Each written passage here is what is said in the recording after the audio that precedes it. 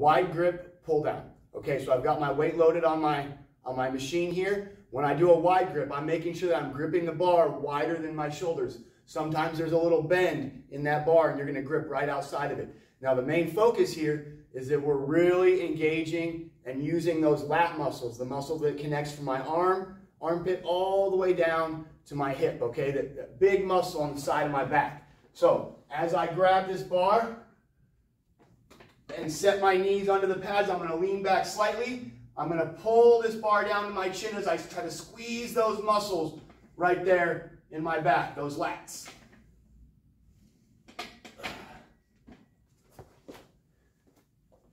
Wide grip, pull down.